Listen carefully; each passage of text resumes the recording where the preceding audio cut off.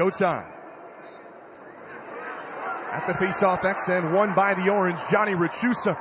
He immediately sprints in, and now Syracuse sets up the offense.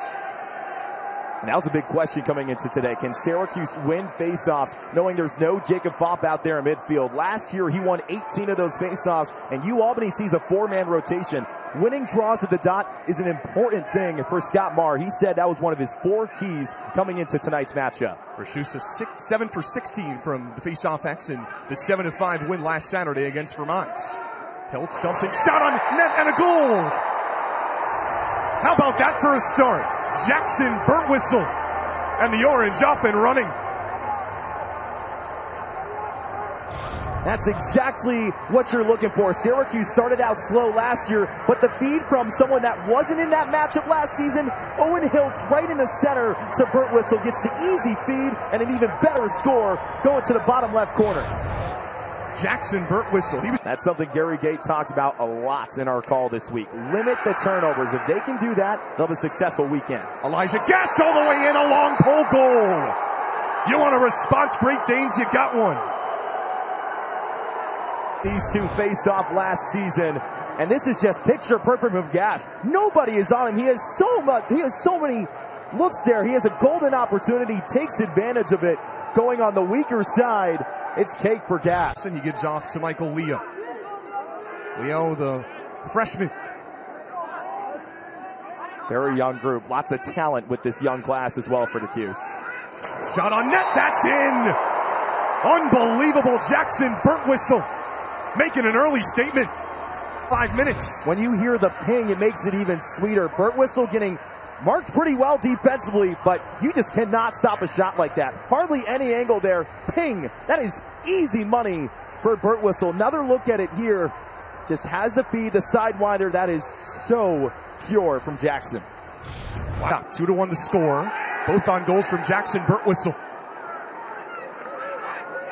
Kirst, he races in. He tries on net. That shot bounced in. Cole Kirst gets on the board. And the Orange up on the white jersey, making his mark. Getting some sort of a screen there coming from Vinny Trujillo, but easy money once again. And this time it comes from the captain, coming out on the wing, going with the bouncer, and scoring. Here come the Orange. Kirst had SU's 3rd goal. Spallina races in. Bouncer, that's in! Joey Spallina, he's arrived. Syracuse. No slide, no anything like that. Coming over from X. See, look, no one picks him up, and it's because Kirst has this screen right there. Spallina making it look so easy, putting the Cuse in front up 3. The opener, Syracuse didn't score until the 2nd quarter. It was 1-0 Vermont. Took the while for the Orange offense to get going. Spallina with a spin. Can he get a shot on net? Yes, he can. Oh, Joey Spallina makes it look easy. Downing the goodness because how he can handle one-on-ones. Look at the footwork. The spin gets his man off him. Easy feed. Bouncer, that's true. All day, Joey Spallina is going to hit that. Not a chance for Max Neeson to try to get in front. Defense and the offense creating more chances. Albany won 5 of the 7 faceoffs in the 1st quarter. Still loose. Syracuse wins this one. Nearly a quick opportunity. Broke his ankle. Shot. That's a goal. That's Syracuse men's lacrosse at its finest. Are you kidding me? Carter Rice. I want to talk about stepping up. Carter Rice did that, but you got to start right from the top of the faceoff.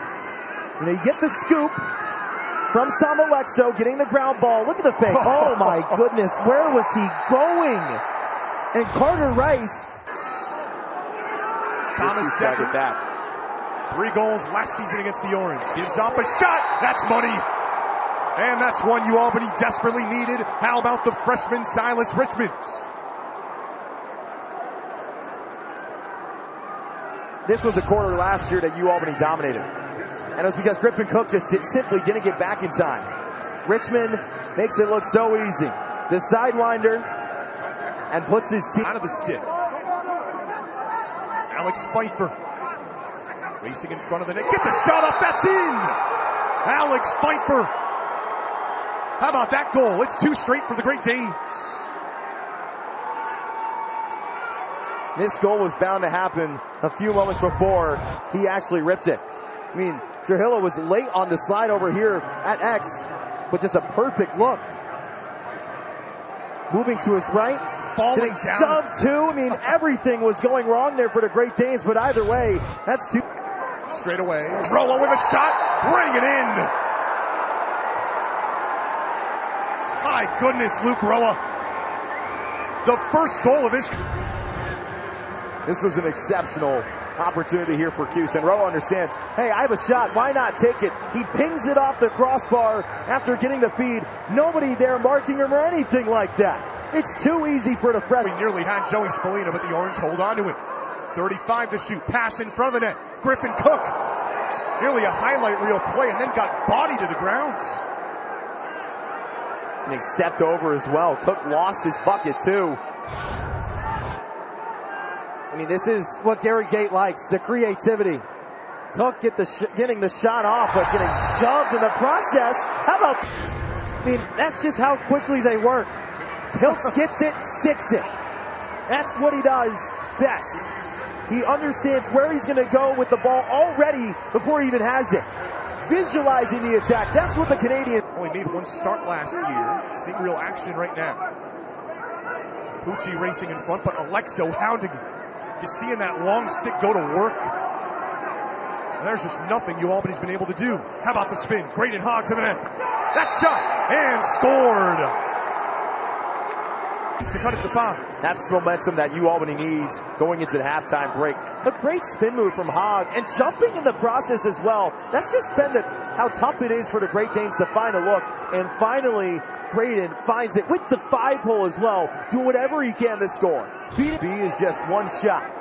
We saw this in the second quarter. Will Mark made a great save. Let's find out if he does it again. Pucci at the points. Around the world go the Great Danes. When does that shot come? Here it comes. Pucci, bouncer, scores. That's how you take advantage, on the man advantage. Jack Pucci finding Twine, just like he did a year ago against Syracuse. Cuts it to a 9-5 score. And you can hear the Pooch coming across on the right side with all the Albany crowd coming in. Had it at point-blank range, go with the bouncer. That's been the struggle today for Will Mark. He's been saving the shots that have been coming through air. But when it's been bouncing, it's been kind of a caveat against the goalie from that transferred from LIU. Respect. Like you said, not really necessarily the quantity, but the quality. Shots are nearly even both sides. Roa, he scored his first goal of his career in half number 1. Goal line extended, now back out. Hiltz. Cole Kirst fires on net and scores. Cole Kirst, why not? Leads to offense. That's where Syracuse thrives, and that's where they've looked so good this year. You see the turnover here to start off. Swinging with the stick. Getting the physicality. Leads to the shot clock violation. Then you go to the other side. Cole Kirst finally has the lane that he's looking for. The slide is late, and the grad student takes advantage. This is where he works so well out in the wing. It's money each and every time. Griffin Cook looking for space, centering feet in front of the net. Scored! The Orange with another one. Who else? Joey Spallina, number 4. Efficiency is the key to victory. That's what Joey Spallina has right now. 4 goals on 5 shots. Coming in on the wraparound at X. No one saw that coming. It leads to Spallina moving to his right and getting the easy score. Look how quickly he does it. Quick spin, ping, got it. A little bit with that head more, doing whatever he can to have an opportunity like this. Let's see if Albany takes advantage. Pucci again, he had a goal, the last man advantage for Albany. That ball rolls out. Sheehan plays it back in. 42 seconds remaining. Shot on net, that bounced in. Unfortunate bounce for Will Mark. Fortunate for Silas Richmonds. The freshman has a goal to cut it back down 11-6. I thought this was going to be a chance for Graydon Hogg to take advantage, knowing Landon Clary isn't out there. But I don't even think that was expected from Richmond.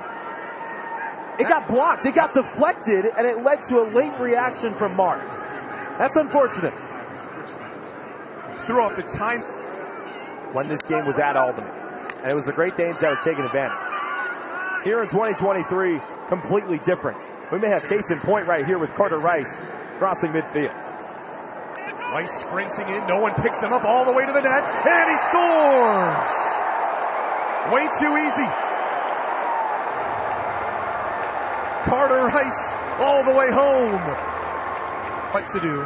It's a 1-minute penalty against Elijah Gash. The man advantage now for the first time all game for Syracuse. I mean, you want to talk about taking advantage? That's what's case in point right there. Getting decked after it. Carter Rice stepping up on the opportunity without Brandon Avila's there. That's just so easy. Against Albany, Syracuse has 3 of them. First time this man advantage can go to work. Hiltz. Syracuse sets up shop. Oh, the backhander in! Luke Roa, how do you? The first 2 goals of the game, now he gets his 3rd. This was nasty. I mean, the wraparound, top right corner, too easy for Burt Whistle. How about a hat trick? So far in the 3rd quarter, it's been more of a struggle to get it going from an offensive standpoint. Pucci, right alley, bounced it in! Jack Pucci, yet again. He's got a multi-goal evening. 13-7 with 7 minutes to play in the 3rd. The Long Islander getting it done. A couple of Islanders getting it going here. And it's over Pucci, who has the easy look. Alexo doing whatever he can to have one last heave. Nobody there. Pucci completely unmarked. And it actually bounced off of Will Mark's stick. Sure enough, it was. And Mark's been jawing all game. Orange on the man advantage for a minute. Right in front of the net. That's how you do it. That's number 5. Joey Spallina have a night. Joey Spallina has done. Left unmarked once again. No slide, no nothing. Yahtzee. 5 for Spallina. I mean, look at this. Nobody's there. This is one of, if not the best players in lacrosse. He deserves it. If he keeps having games like this, if he can keep showing out against those tough opponents, he definitely can. Here come the Orange again. Hilt scores! My goodness, 2 in the blink of an eye.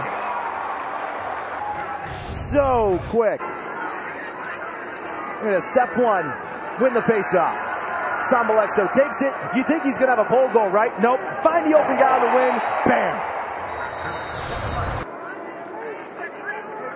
Hiltz at X. Looking for a feed in front, doesn't have it. Spallina, he does have a feed. Wide open, Leo, he cranks it up and scores! Oh, baby! How about that for your first career goal? Yeah, this is where you take advantage, right? On the man of opportunity, nobody there. The mark was late, and lets Leo rip. Ping! That's just too easy. Keep the symphony going. Transfer Alex Simmons. Here's the look at it. It's a free ball, right? Go up with it, bam. And that wasn't the one that initially drew the penalty. Right. Here's another one. Still with it. Oh, right. Yeah. I mean, you could see the head move on the hit. Wasn't expected either. He's got a smile on the bench. Bringing the physicality for the Orange. Final seconds of this 3rd quarter, ticking down. SU in complete control, complete command for the Orange. Syracuse by 9. A dominant 3rd quarter that included 7 Orange goals. Cole Kurse playing a part, Owen Hiltz as well. The Orange sending a statement